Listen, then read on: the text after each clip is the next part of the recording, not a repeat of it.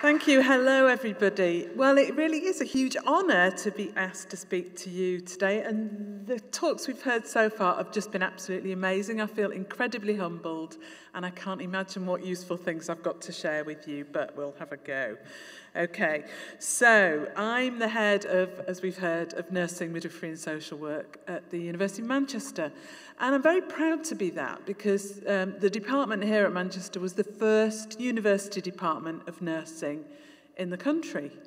It's quite a large department. We've got about 200 staff, about 1,200 undergraduate students, and about 370 postgraduate students, and 58 PhD students. So it's a large department, and my job as head of that department is partly to balance the books, make sure that we make enough money to keep running, partly to have strategic direction for where we want the department to go, what's the research we should be doing in the future, what's the teaching we should be developing that's going to be needed by the NHS and social care in 5 years or in 10 years, and just really, giving direction to teaching and research in what is a very large university and a very successful university. So, we can't really drop the plates on my watch. So it feels like a huge weight of responsibility. So I graduated with my PhD about 30 years ago. So that's not yesterday. It's quite, it feels like maybe the day before yesterday, but it really is a long time ago. I think I'm certainly the oldest person speaking to you today, apart from possibly Nancy coming in via video a little bit later on.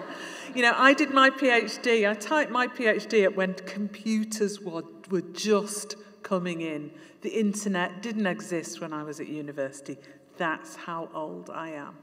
And I was the first person in my family to go to university. I was brought up in Leeds by a single parent, by my father actually, was a single parent, and he'd not gone to university. He'd done an engineering apprenticeship and been to night school. So this was all new to me, and I would very much say I'm an accidental academic, and this will come through, I think, in what I tell you. I'm also an accidental nurse.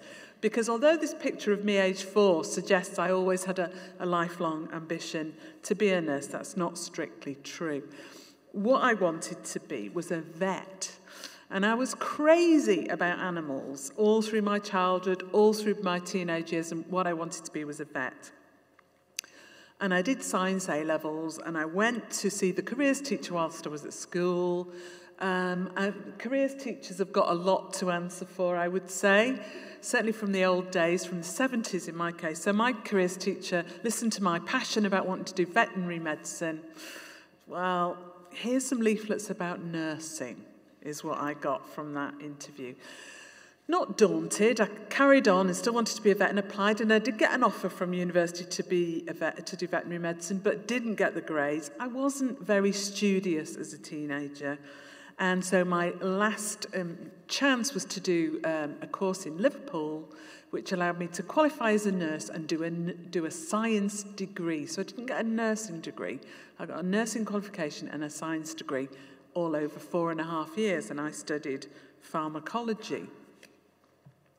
Now, why Liverpool? I mean, let's say when I got my A-level results, I was devastated. Because although in my heart I knew I hadn't got the grades to do veterinary medicine, it's still at that point in time what I really wanted to do, and I was devastated. Picked myself up, went off to Liverpool, and had an absolutely great time. Picked Liverpool partly because the degree wasn't a nursing degree. I would always have had a science degree to fall back on if the nursing thing didn't work out. But also because I was a bit of a punk. Probably don't even know what a punk is, do you? But it was a kind of music that was huge in the 70s and the early 80s. And I'm passionate about music now. I was then. I haven't changed in that regard. Liverpool had the most amazing music scene in the 70s and early 80s. So that's mainly why I chose the University of Liverpool. I'm so shallow. So I went there. And I wasn't a straight A student. I failed some exams. couldn't really work out what my direction was, where I was going.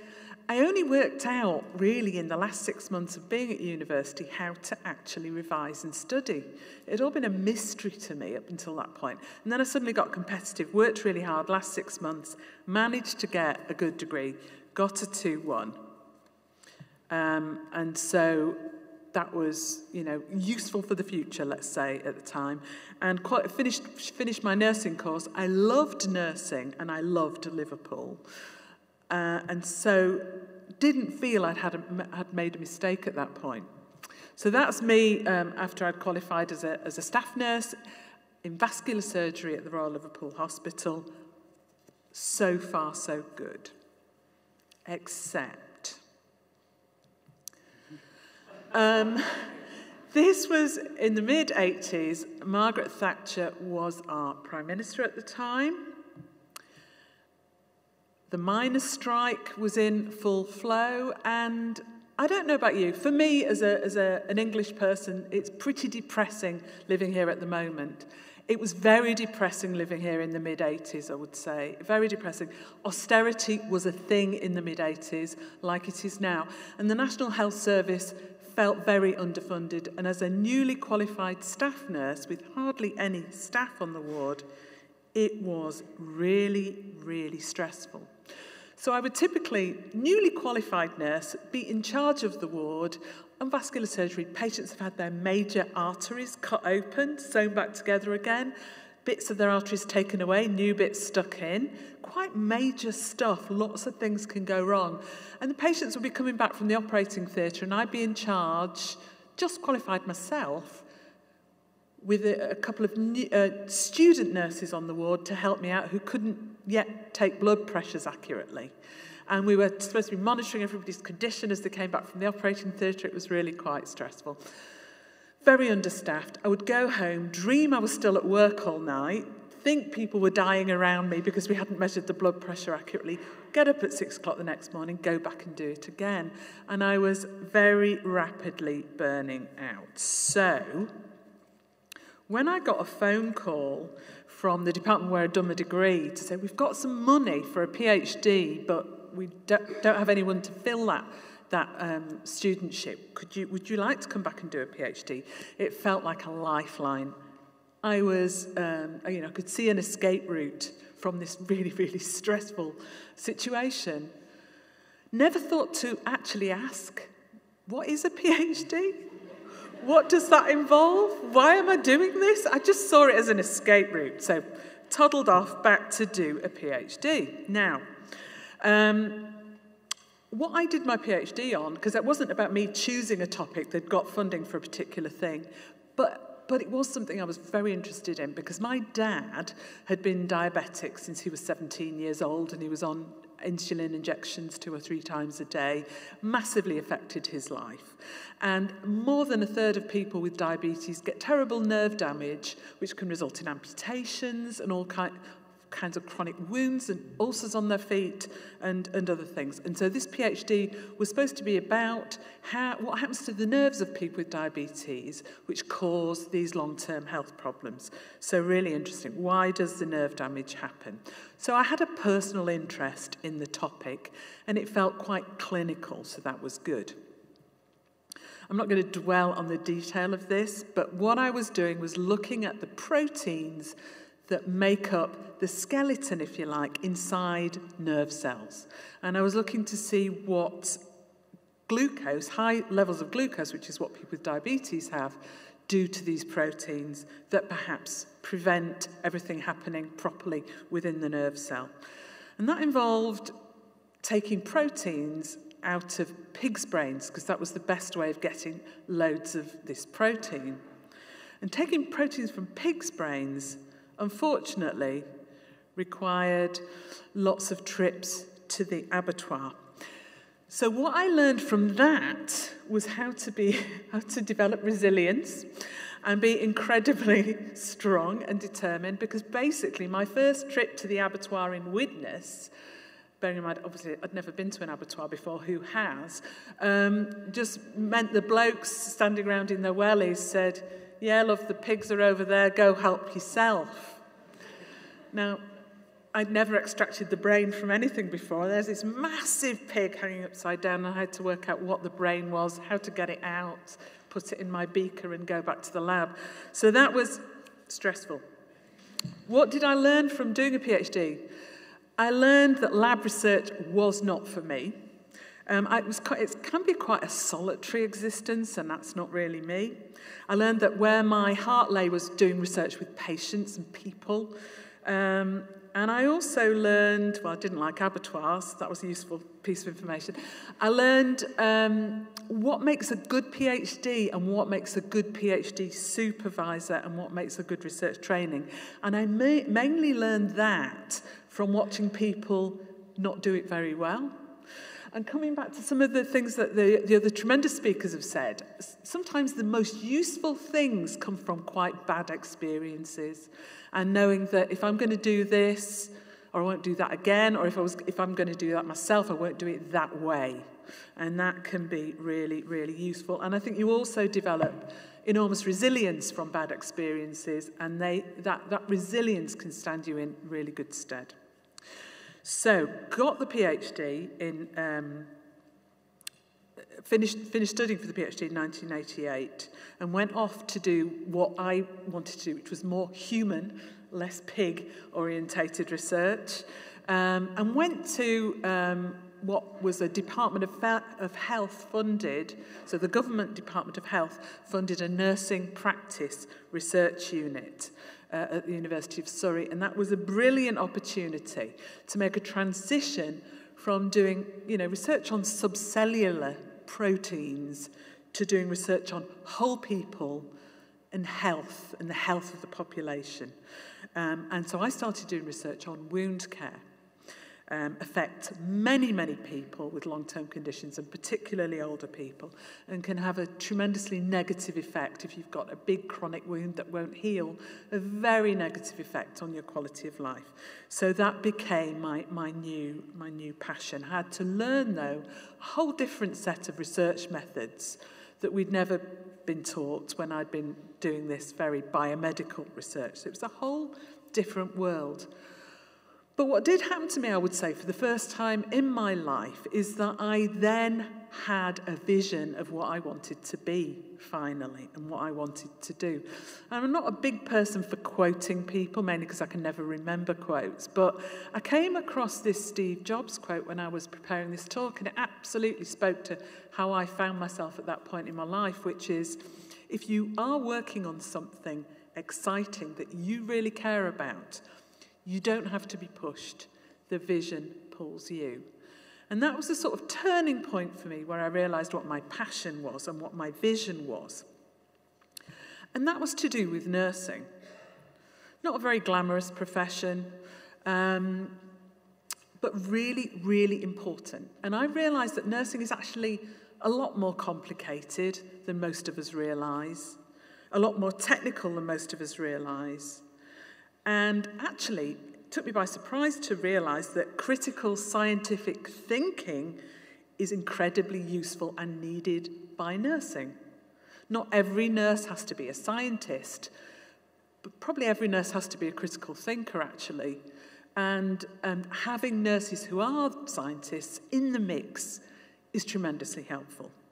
And those people with degrees, now that's nowadays all nurses qualify with a degree, who are research-orientated, who maybe are scientists, are, surprise, surprise, still capable of being compassionate and humane. There's still a lot of rhetoric in the press and the media about, do we really need nurses to have degrees now? Do we really need to go give them all this education? Probably the only profession out there where people still think we might be over-educating them. No, education is always a good thing, and nursing is complicated, even more so nowadays, I would say. And what we can do in nursing research is develop nursing care so that it is even more effective and delivers safer patient care and better quality outcomes than nursing has done before, so we can keep moving forward those frontiers. But when I qualified in the 80s, there was very little nursing research because nursing was such a new academic discipline. So there wasn't much in the way of good examples to look at. But around that time, around the late 1980s, early 1990s, the NHS had itself realised it needed much better research to inform patient care. So there was this new thing called the NHS Research and Development Programme, where money was being put to fund research to answer the day-to-day challenges that we have in healthcare. It's not necessarily about biomedical research, it's not necessarily about finding brand new drugs, but it may be to do with how do we care for people better who've had a stroke? How do we give people better rehabilitation or heal wounds or manage operating theatres better? You know, those kinds of questions. We didn't have enough research about that. So I thought, yeah, this is where I'm going to go. And you meet people who have a big effect on your life. And I met this chap called Ian Chalmers. And he was an obstetrician working in Oxford who had developed really, or taken a new method of reviewing research, reviewing all the research on a topic, doing this thing called a systematic review, which is basically a scientific summary of the evidence for a particular healthcare intervention. And he'd done this for pregnancy and childbirth, and he kept those reviews, him and his a team of volunteers really kept those reviews up to date. So if someone's having a baby, an obstetrician could go and say, what's the best treatment for this? If this happens, what should we do? There's all the evidence that told them what to do. He then tried, on the back of the NHS R&D programme, Research and Development Programme, beginning in the 1990s, to do this for the whole of healthcare, not just for pregnancy and childbirth. So he started this thing called the UK Cochrane Centre, doing systematic reviews across healthcare. And I started to join this journey and do systematic reviews in wound care. Started doing them firstly in leg ulcers. Now, we started with the UK Cochrane Centre in Oxford. This rapidly became a global phenomenon. It's all across the world now, all parts of the world, all continents. The Cochrane Wounds Group started in 1995. We've now published 156 systematic reviews of wound care, prevention and treatment strategies, and they're all freely available on the internet.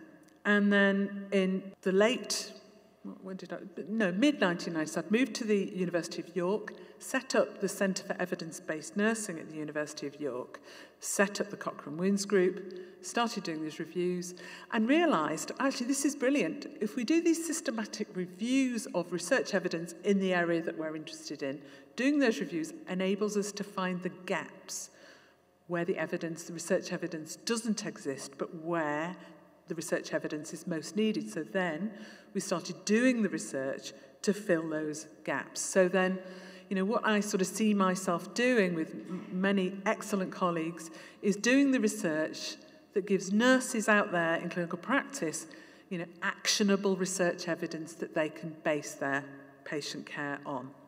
And what we've always gone out of our way to do is research with the nurses that we're doing the research for, not for them.